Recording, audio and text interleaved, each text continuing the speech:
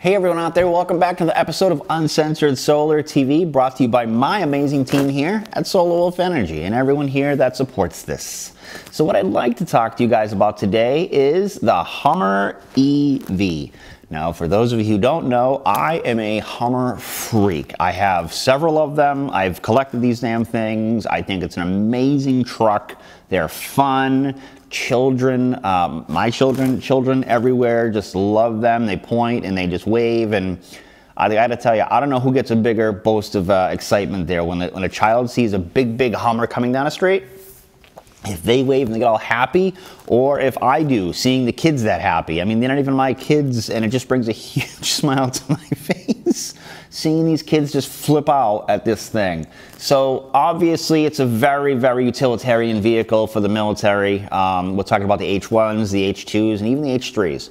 You know, you can get the pickup version, the SUV version. Huge demand for these things. I'll tell you, the gravity of the Hummer is so impactful that they have not made these things since 2009. And yet, Matchbox and Hot Wheels, and every year for Christmas, kids still want, ask, and parents still buy the Hummer models and whatnot and Hot Wheels for their little boys and girls.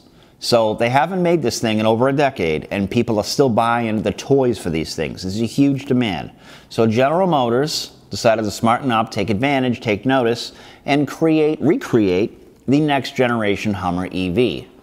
Now, personally, I think it's brilliant to make it an EV, right? Because Hummer always had that disdain of terrible gas mileage, and it's true, they don't get great gas mileage. What most people don't know is the same drivetrain in a Hummer H2 is the same drivetrain that's in a Chevy pickup truck or a GMC Denali. Same thing, like literally same transmission, same motor, everything, okay? So it's not any worse than those. Vans, same thing. So it's a proven drivetrain that lasts. So they've had the disdain of being a terrible gas pig, if you will. So they came back out with an EV. Now, this thing boasts 1,000 horsepower, because it's, you know, it's an EV. It's got 3 motors. There's several different options. When you look at the statistics on this thing, you can buy the 1 engine, or the 1 drive motor version, the 2 drive, and the 3 drive. Now, the 3 drive is 1 drive motor at each rear wheel and 1 up front.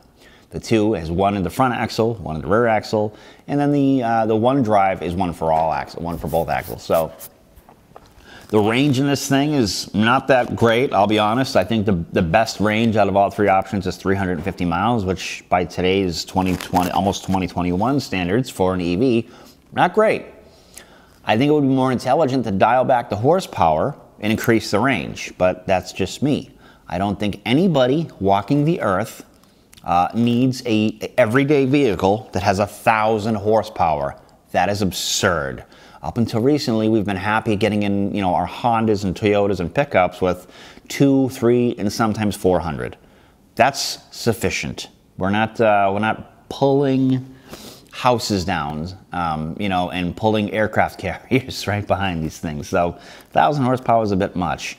An article, kind of a concerning article that I've read as a Hummer head, is they don't really have a real delivery date. A real concept vehicle. I'm guessing here, if I'm reading between the lines, now if you've been following along, the Nikola truck and General Motors, they kind of jumped in financially together.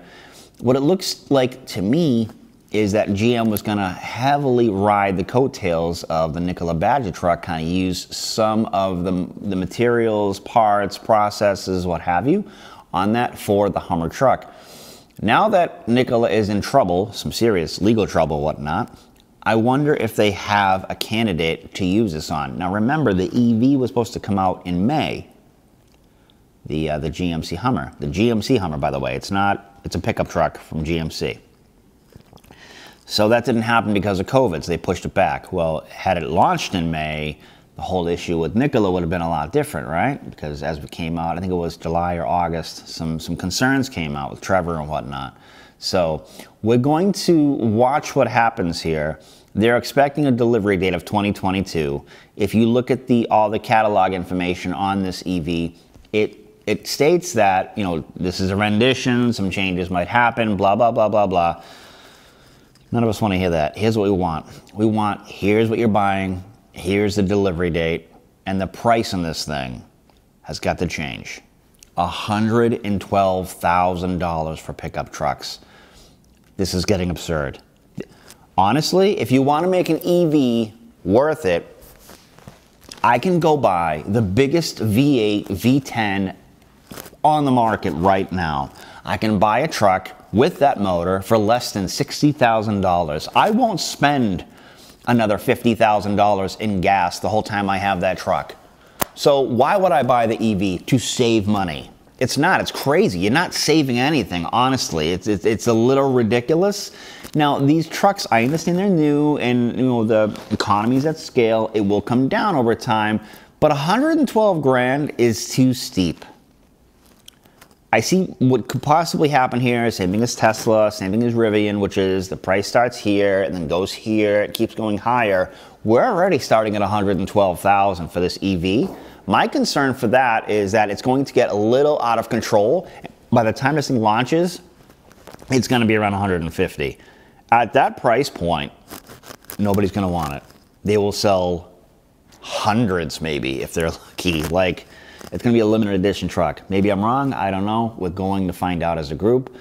Let's see if this thing even comes off the assembly line. And I doubt, this is me right now doubting that these things will be ready by 2022. I think it's more likely 2024 by the time the Hummer comes to life. Who knows? We'll see. Maybe this is going to turn out to be as postponed as the Guns N' Roses album that never came, right? The Chinese Democracy that almost never came. But we'll see. So those of you watching and loving EVs, we look forward to it, to what else comes down the pipeline. But let's keep our eyes on the EV for the Hummer. And any questions, concerns, or anything, please drop a comment below, and we'd like to hear from you. Thanks for watching the episode of Uncensored Solar TV, brought to you by my team here at Solar Wolf Energy. Thanks.